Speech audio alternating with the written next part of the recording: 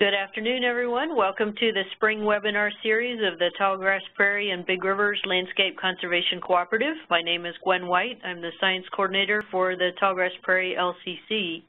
We've had a great run of speakers through the spring, and we'll continue for another couple weeks. If you've seen the email announcements for the webinar series, we've been able to add a couple of presentations to that going into the next couple of weeks. So please feel free to join us at this time each Wednesday for the next couple of weeks, and we'll continue to have speakers on hot topics for conservation in the Tallgrass Prairie.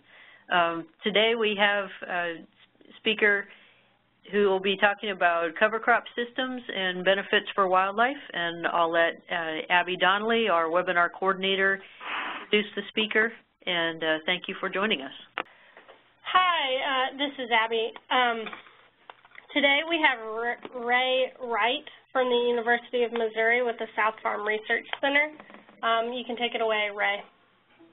All right.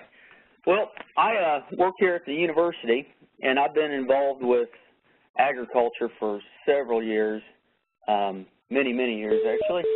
Got my degree in fisheries and wildlife, and my current position has an opportunity where I can merge conservation and agriculture. I work at a lot of our farms and centers around the state, and I'm about the only one that does the work with conservation and agriculture, so it's kind of a new area for a lot of the ag producers.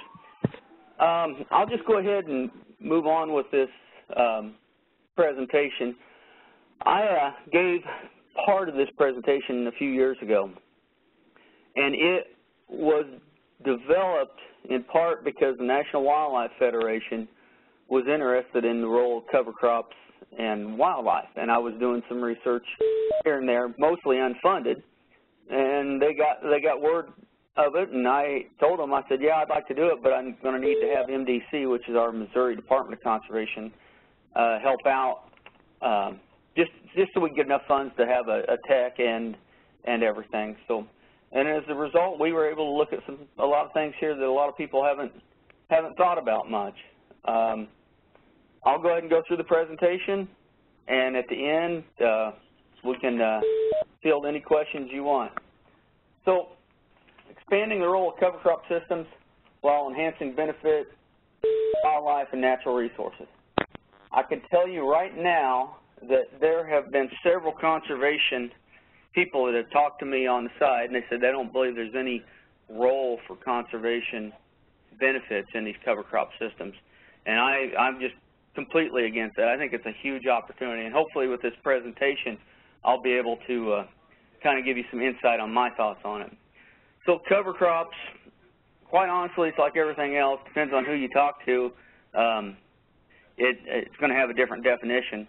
Mainly, the cover crops used to be recognized for holding the soil, just general soil improvements, keeping the erosion down. And in Missouri, that's a huge problem.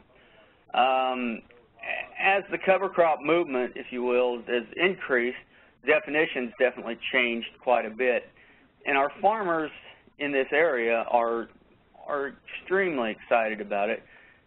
And it's more than just planting a crop. They're actually getting into the concept of the microbial activity of the soil. They're diving a lot deeper than I've ever seen agriculture producers dive in general into their farm management systems. And I don't know if it's money-driven or probably, I'm sure it's money-driven, but it's probably a way to safeguard yourself against droughts, which are coming. Our weather patterns are changing. We get heavy rains, and then we get long periods of drought, and our crops aren't designed yet to handle that. So that could be a big play in there, just to kind of add a cushion. The popularity, this is Sarah. It's one of our sustainable agriculture research and education portions of the university. They did a survey 2014 and 15 on basically the acreage using cover crops, and you can see here the popularity of it's increasing. Now, I will say a lot of this data is based on 2014-15 because that was the only funding I got that was geared towards specific studies.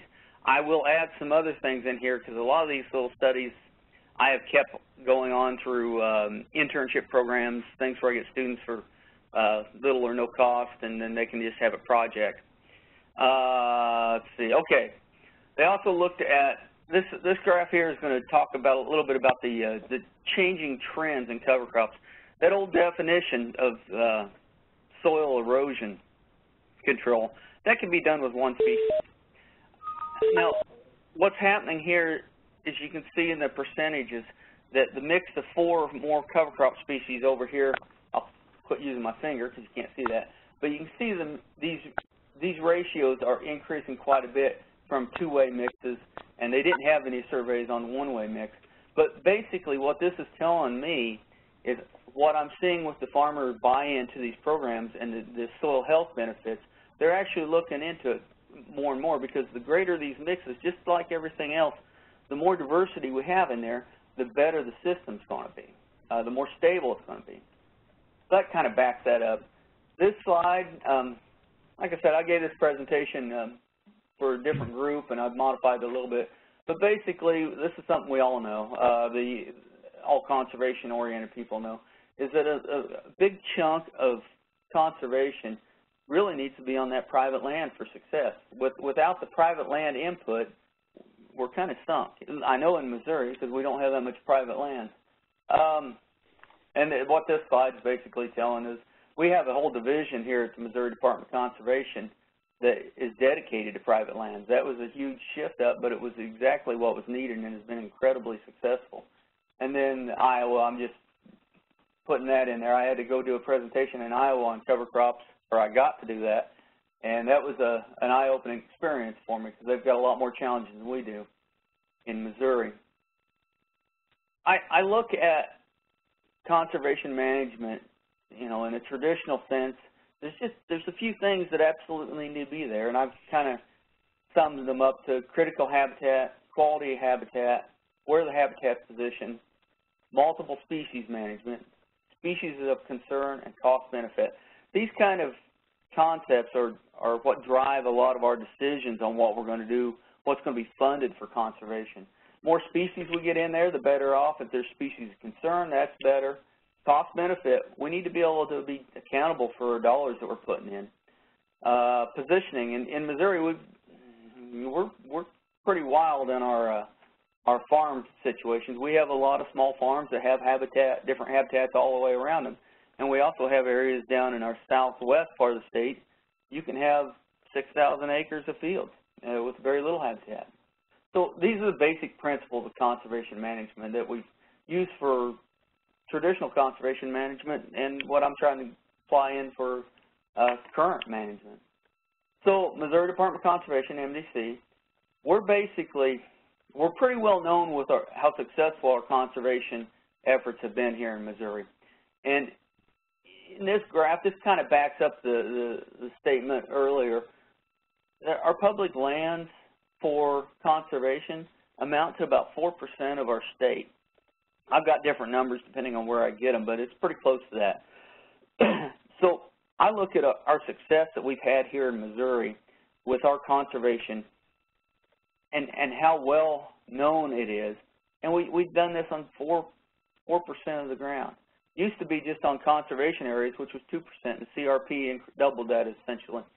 But I keep looking over here to this region at 68%, and that's the private farm ground. And if you think of the success we had here with focused efforts, if we could just get some efforts over here, I think we would be tremendously successful. Historic conservation. In our area, we have these areas like this up here on the left, which is the CP33 type programs, conservation reserve programs, where they pay farmers to not farm these highly erodible areas close to waterways. And I've published a study just recently on the yield loss that you get as you come closer to the edge of the trees and why it's more profitable to put a 30-foot buffer in there to get you the field average. I'm trying to change concept of losing ground to whole field profitability for that farm component. Our prairies, native prairies, we don't have a lot of them, but we do have some areas that are very nice, and we have some virgin prairies in Missouri. Another form of management, old growth, more current with our CRP type programs. We have the, taking the edge feathering, brush piles, and it's helping out a lot of other types of species out here, from turkeys to meadowlarks to quail. Now this slide I threw in there just to kind of needle a lot of my buddies in the conservation department, because quite often, almost always, conservation and agriculture, they butt heads all the way. And my friends at the conservation environmentalists, we're all trained in a certain way of looking at the needs for wildlife. Our ag producers are trained for the needs of their business, and I can walk in both those shoes quite easily. And I think that's where that comment came earlier, where people were saying they didn't think there was any place for conservation in these farm ground areas through cover crops. And basically, I think we're going to miss out on a huge opportunity if we don't try. This is, over here, Iowa State. This is what a research farm would look at like from a research farm manager. He'd look at this and say, or she, and say, yep, this is what I like. Finely mowed areas, no influence of trees. Everything's blocked so you can do your studies without statistical influences. And that's kind of an area that I work at and trying to implement conservation on areas like that. Here's an area that I put my heart and soul in doing a study on a private ground, and they decided they wanted to put an irrigation pond in. What they ended up doing after I did TSI and stump removal and made this into a nice demonstration area, we had a lot of quail in here. I had a meeting with them in January, 1st of January, that I was trying to set up for a month, and I was out here December 26th, and I heard the dozers. So they were pushing all out, and they were kind of being butt heads about it. They just didn't want to let me know what was going on. But that was in the name of agriculture. And then here's just a typical field you see in the wintertime around Missouri. There's absolutely nothing out here for wildlife to use. Yeah, this is where I go in to talk about the kind of the shock factor. I mean, conservation and agriculture butt heads a lot. I gave a presentation in Kansas for the Quail and Pheasants Forever group, and I believe I met Zach Eddy. When I saw this, I wanted to use his little quote here, because here we got a person that is looking at cover crops 2014 as a potential for wildlife benefit. And I remember a picture being sent, and I believe it was from Zach Eddy, asking people to rate this habitat. And what it was a bean field, a picture you really couldn't identify the beans in, but you could identify the bare soil and everything else in there. And immediately I knew what it was, but a lot of people rated it, and some people caught it and said it was terrible because they thought it was a bean field, which it was. But if you looked at it at what value it had there at the time, that was good seasonal habitat. So this brings us all that talking brings us up to why, or the study that we put together. And like I said, this is the Missouri Department of Conservation helped out with supplying me an hourly worker. National Wildlife Federation helped out with supplying funds for travel and basically conducting research. And then University of Missouri, that was my job to get it done.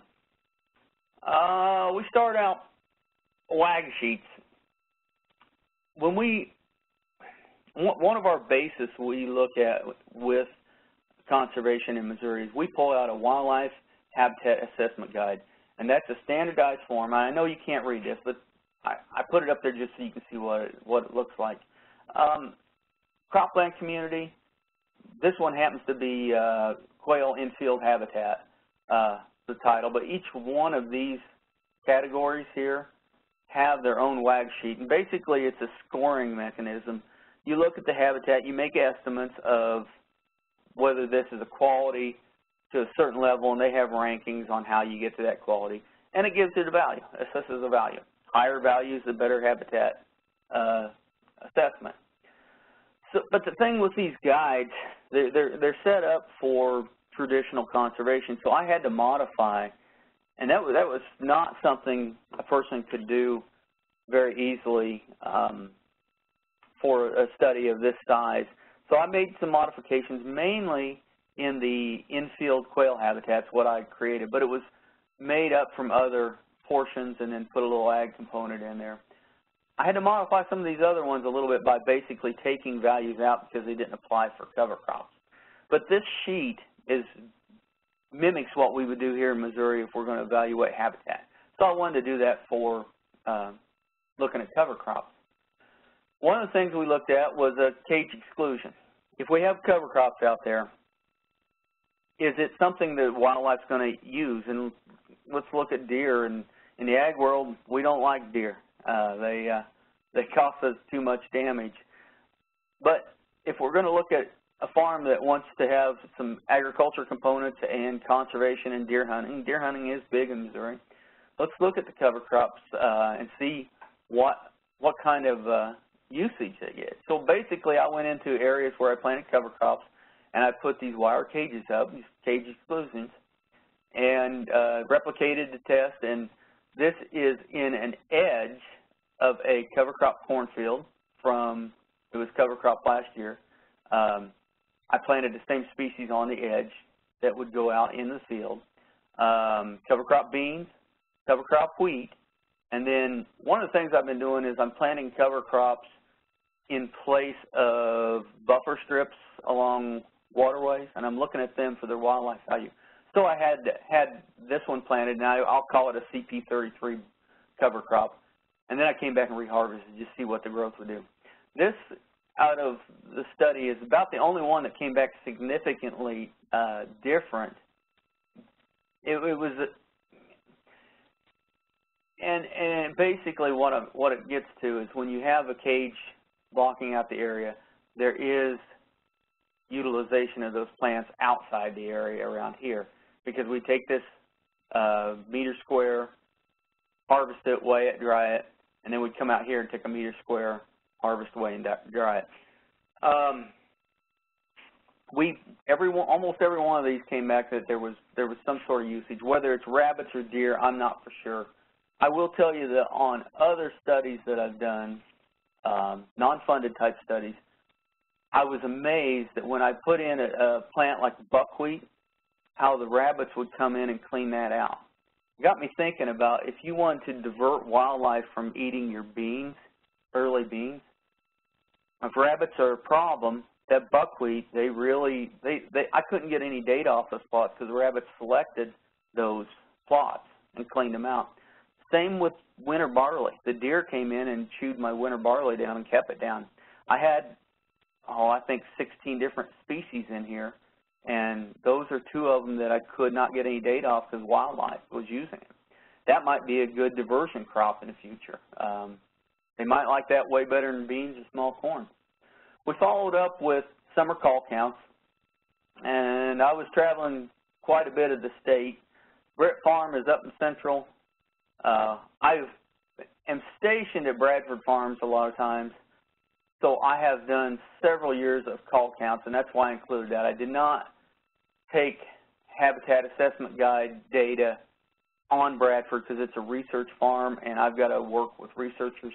So that data came from actual farms that were looking at just cover crops. Associated Electric is a small area that just started, and they are putting in a model farm using cover crops, so I was able to work on that. This B County farm is a farm down the road from us, Boone County farm. It's just your typical farm. It's got an edge. It's got what you'd expect to see, and it's farmed traditional ways. So, and then the seat is a conservation area up in north central Missouri. But basically with these call counts is we can look at the number of birds we got in the summer. And I do know this is subjective, and fall is a better time. I do fall call counts as well. But you can see here at the Britt Farm, associated with cover crops, WAG scores, 63 and 67 averages, 2.4 birds. We go over here to the Boone County farm. Stark difference. Hardly any birds calling. and the WAG score was terrible. We come over here to SEAT, which is a conservation area, and 0.83 birds is what that says. WAG scores is similar to Britt Farm. Cover crops are in there quite a bit.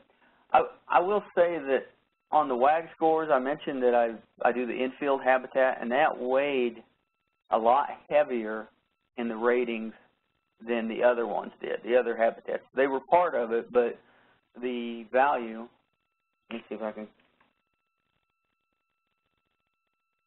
the value of the total amount was 100 points versus 51, 20. So they're weighted differently in there. I did need to make that point. And that's part of the reason these scores are as they are. One of the things we've been doing kind of for the fun, I was talking about cover crops, and one of my friends at the conservation department, he said, well, yeah, all right, so say we get quail to start using the cover crop area. Are we just bringing them to their doom with the farm equipment and everything? And he really got me thinking about this, so I chatted with him a little more about how would we go about testing this. And he talked about a trampling study they did with grouse, prairie chickens. And they put clay pigeons out in the fields, and then they'd set, you know, a certain number of cows on there a certain number of days, and they'd go out and measure the amount of broken clay pigeons, and that would indicate nest damage. So I've been doing this for several years. I tied in with Columbia College. The students need an internship program to graduate. I need workers, and students procrastinate so much that I always had people coming in looking for an internship. So I'd have them conduct a nesting study. And then I also have them do lab work, teach classes out there, putting nests out and stuff, kind of a mapping studies, you know, teach students a little bit more about conservation and science instead of just the theoretical. What we found out, and I'm in the process of trying to get this written up to send out for publication. When we put nests in fields with beans, soybeans, and that's a cover crop field, our damage is pretty high. Our unbroken is about 15%. So in that area with soybeans, and that's a 15-inch planter, after it's been sprayed and everything else, about 15% of those nests make it. And that's over 3 or 4 years of data.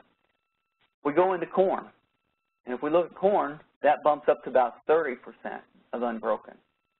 Now, I look at this as even at 15%, if you consider that huge amount of Missouri that is in farm ground, and if we could get a piece of that and have a 15% success rate with quail nesting in there, I think that would be huge for us. I think that would really help out our ground nesting birds. And even as we're taking the data, finding those clay pigeons, we're seeing nests being built in the structure above, also in the ground. So we didn't see any quail nest in the plots, but we had other birds nesting in there. And then this is a clay pigeon. I would paint them camouflage and then send the students out with a mapping portion of their class, and they'd have to set them, and then they'd have to come back out later on and find them. And camouflage clay pigeons in cover crop thatch is amazing. They would spend hours and hours and hours, and basically it taught them that you got to make good maps. And then even at that, it doesn't work so well. So I, for some sick reason, I get enjoyment out of this, maybe because I had to do that kind of stuff when I was younger. But basically, I think we have a lot of room for success. And we're not even looking at, we're just looking at our corn and bean rotation. There's a lot more going on in Missouri than that. What else do I want to say on this one? Oh, yeah. I haven't read this, but I was told that that 30% success rate is very similar to what quail have in natural settings. Well, if that's the case, I think this door is wide open on where we should be moving with conservation. Insect usage. Now, this gets sticky because I have several different farms, and we're looking at different types of management. Like I said, the Seat Farm, that's up in northwest Missouri. You've got a location difference. And also when you look at all of these orders, they really, it gives you a general idea of what's going on out there with insects.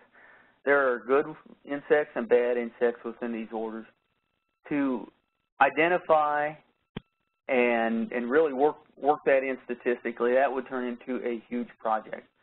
So during these next couple slides, what I want you to do is just kind of look at them as total numbers, as how many, you look up there, are there a lot of different species? Once again, the more diverse it is, the better off we're going to be. When you look at good and bad insects in the ag world, one of the reasons they become a problem is because there's no balance in there. When you have a insect species that comes in and, say, the armyworm comes in and just starts wiping out your crops, the reason it's doing so well is because there's nothing out there to keep it in check.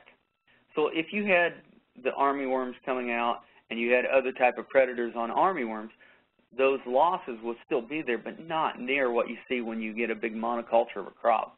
So I'm really pushing this information as basically looking at the numbers and how many we got. I'll go over these slides pretty quickly. Milo planted 15-inch row and 30-inch rows. You can see here that there's really not a lot going on as far as insects, and these are just one-time sweeps out in the field each month, and then I would get an average on it. One thing about corn is there's insecticides on it. Milo is the same way.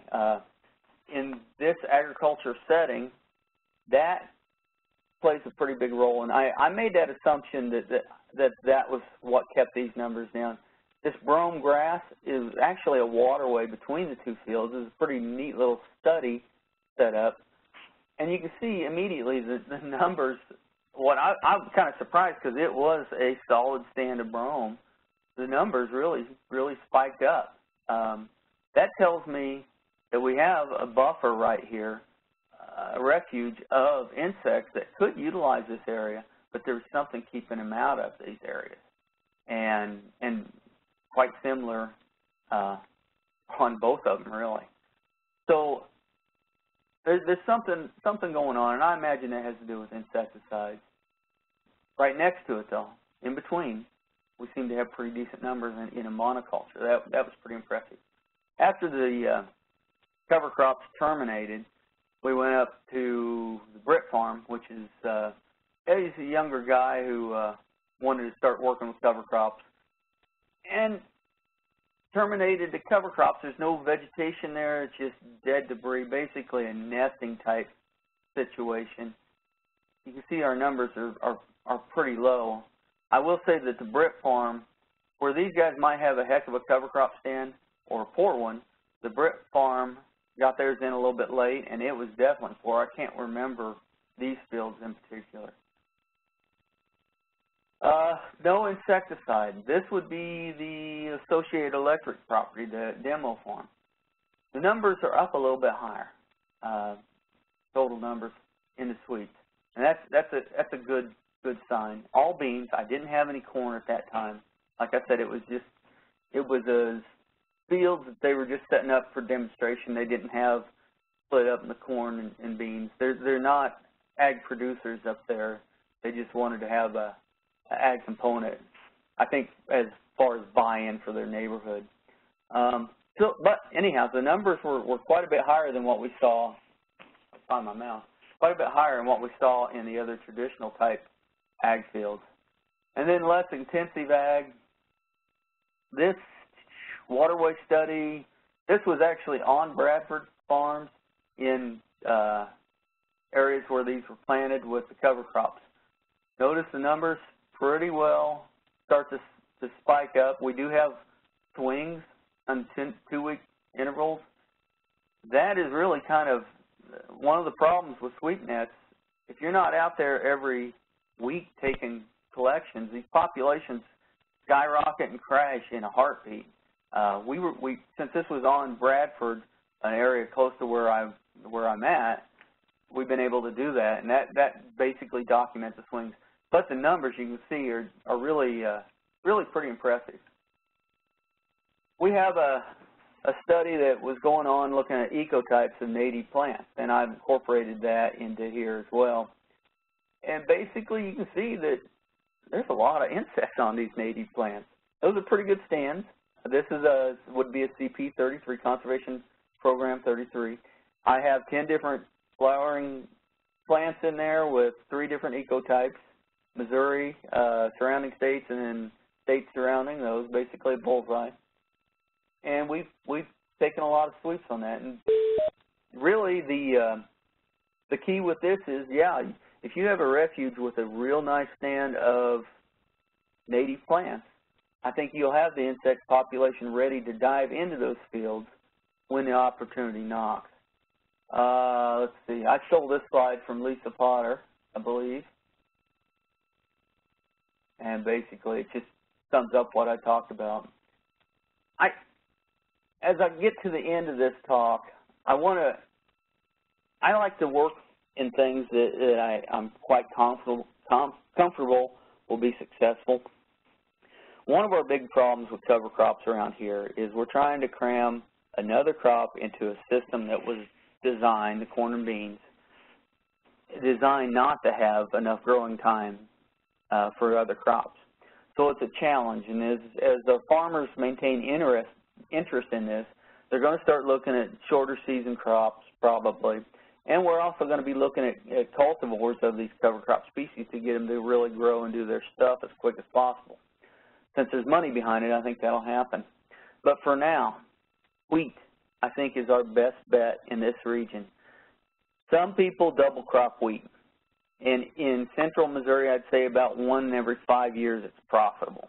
If you get down the Boot Hill in the southwest, you probably profit more often because you've got about 2 more weeks growing season. But one of our big advantages here is after we plant our wheat, a lot of times they leave the field fallow. Now, leaving it fallow, you either are going to have to mow it to keep the noxious weeds down, chemical it, or disc it in. Any way we look at it, that's not good for wildlife in my opinion.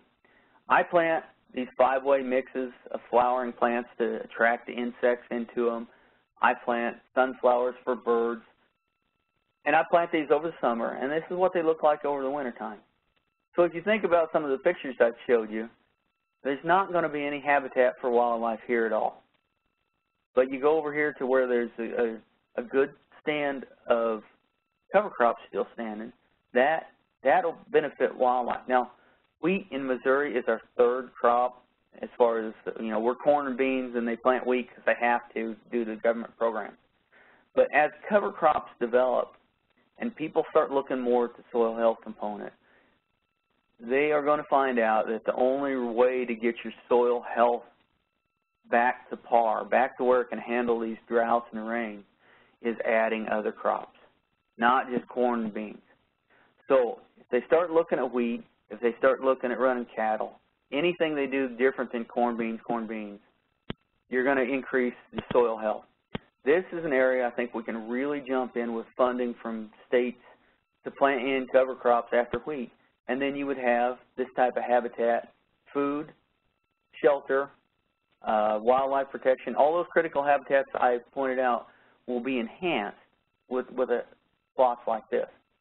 I can just, as I finish up this presentation, I will tell you that when we have ice storms out here at the farm that mainly looks like this, I have birds circling over here. And what's happening is the bigger birds are landing on these, trying to get seeds, knocking seed down.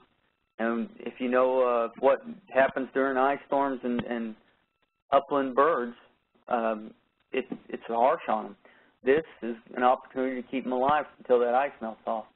I think that's it. Yep. I guess we can take questions. So I'll ask a question. This is Meredith Cornett. I'm with the Nature Conservancy in Minnesota, and I typed it into the chat as well. But I'm really interested in what's going on below the ground in addition to the insect usage and bird usage. And I am curious about where I could learn more about the use of cover crops in restoring agricultural fields to prairie. You mean the conversion? What you're looking at is the conversion of ag fields into native prairie type settings. Right, reconstruction.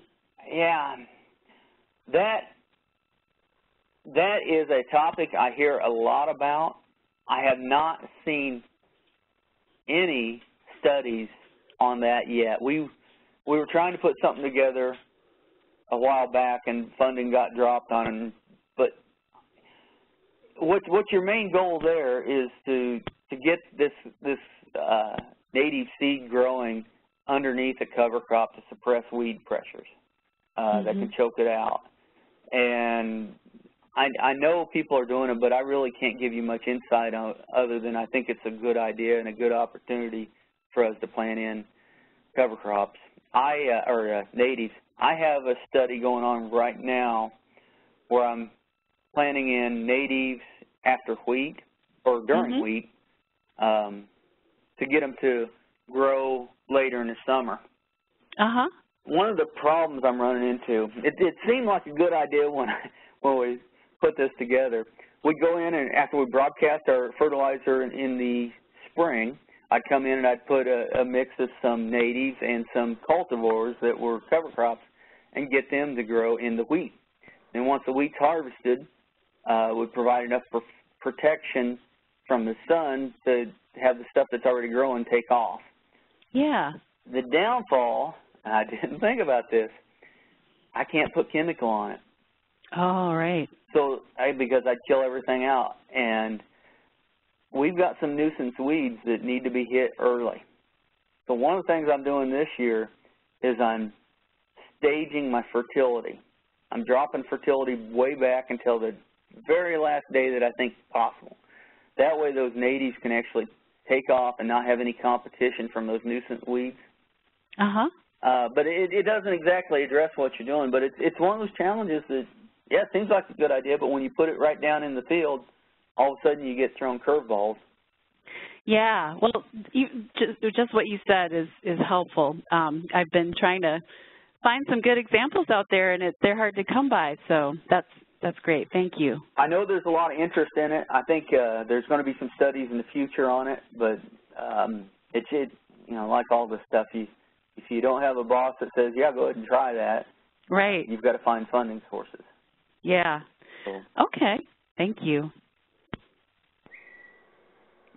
Hello, Ray. This is Jared Brook. I'm an Extension Wildlife Specialist up here at Purdue University. I appreciate your talk and everything.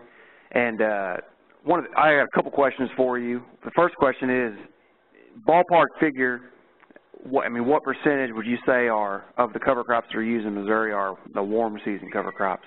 So following wheat or following corn silage. Well, it's very small. Most of our farmers are stuck in the mindset of corn and beans.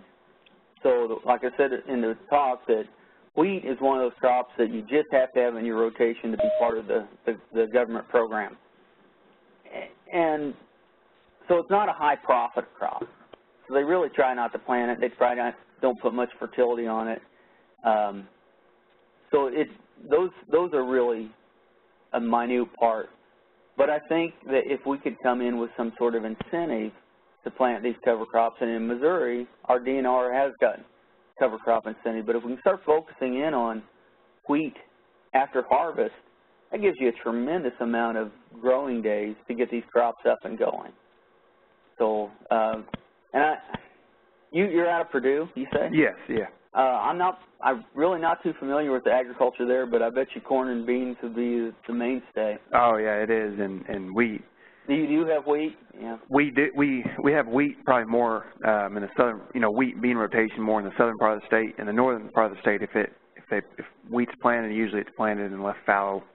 But I think especially around dairy operations, corn silage is another opportunity for a lot of the warm season mixtures.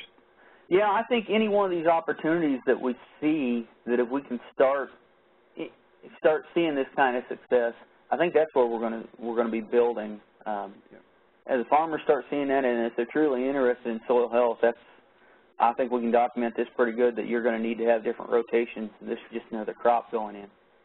And then my second question was about your clay pigeon study, and when is typically the timing of termination for cover crops there in Missouri? Because I know it seems like it would more than likely be prior to when quail are really nested heavy, prior to May or June. So I think that might also factor into that, in that terminations happen prior to the peak nesting, which would mean, that termination and planting. So that would mean, that thatch and that cover is still there when peak nesting is. Yeah. So the termination date, I guess one of the things we gotta know that the cover crop systems are new. Insurance companies pick certain dates for termination. They have changed their dates quite a bit lately. We're all learning. If we terminate our cover crops too early, there's the soil health benefits that are not realized. So what we're pushing, at least some of us here, are get those cover crops terminated later. If you can hold off 2 weeks of termination, that's 2 more weeks of habitat, if you ask me. With that, what we've been doing is we take no-till planters, and we will take the coulters off and plant into standing live cover crops. So we have 4-foot-tall vegetation that we're going in planting. And we're getting some pretty decent stands, beans especially. Corn, it's a little sketchy at times because of the seed-soil contact, but we're overcoming that by modifying our equipment. Planting with a 15-inch row planter or a 30-inch row planter, both our cover crops and our cash crop, you can actually put these rows in there, and it's not near as bad as you think, because you're actually going into bare soil if you go 6 inches over from your cover crop row. So that's how we've been addressing it. If you come in and spray early, like some of the farmers are, you're probably not going to realize any real benefit. But holding off a little bit, I think that'll be a huge opportunity. Well, I appreciate the opportunity. Yeah, thank you so much, Ray. And if somebody wants to get a hold of me, with questions, we've been doing this for, probably 5 years. My boss says he was doing cover crops when cover crops wasn't cool back in the 80s. That's what he got his degree in. So cumulatively, I think we could probably get a lot of your answers for you. So just don't hesitate to send me an email, and I'll try my best to help you out. And Ray's contact information is listed on our website, easterntallgrasslcc.org. But thank you so much, Ray, for your presentation. I'm so glad that we have enough interest in these webinars to continue further into April. If anyone would like to present to our webinar audience, please contact me, Abby Donnelly, at Abby_Donnelly@ws.gov, which is also listed on our website. Next week, we have Nancy North. She is both with New Ground and the Fishers and Farmers Partnership for the Upper Mississippi River Basin. Her webinar is titled Watershed Leaders Network, Skills and Connection for Farming Neighbors, Ag Landowners, and Local Watershed Project Coordinators in Agricultural Watersheds. She'll discuss the Watershed Leaders Network, how it started, and what they're working on now. That's next Wednesday, April 12th at 2 p.m. Eastern Time. And the announcement is not posted yet on our website, but it should be up soon, along with all the past recordings and contact information of all the other webinars we've done. Thank you so much for joining us this week, and we'll send you out another reminder for next week's webinar, and we'll see you then.